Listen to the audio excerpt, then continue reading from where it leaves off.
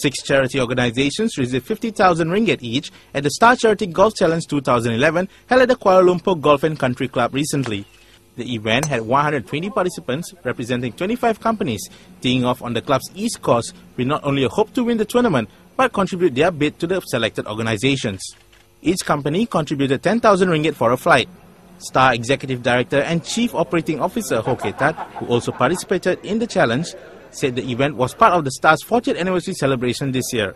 We decided to have this charity golf as part of a series of events that will be organized by Star in conjunction with our 40th anniversary this year, which falls in September.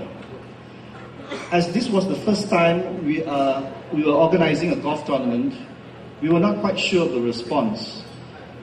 But with the generous support of Star Foundation and all of you here, I'm happy to announce that we were able to raise 300,000 ringgit to be given to 6 charities today.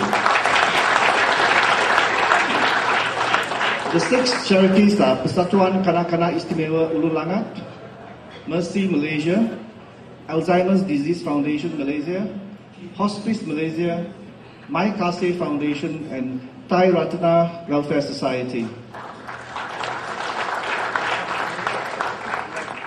A big thank you, of course, to all the 25 companies who bought in total 26 flights this morning. Thank you all for your support. Each charity received the mock check from Guest of Honour Deputy Prime Minister Tan Sri Mahyudin Yassin and Star Publications Executive Deputy Chairman Datuk Winston Lee after the challenge.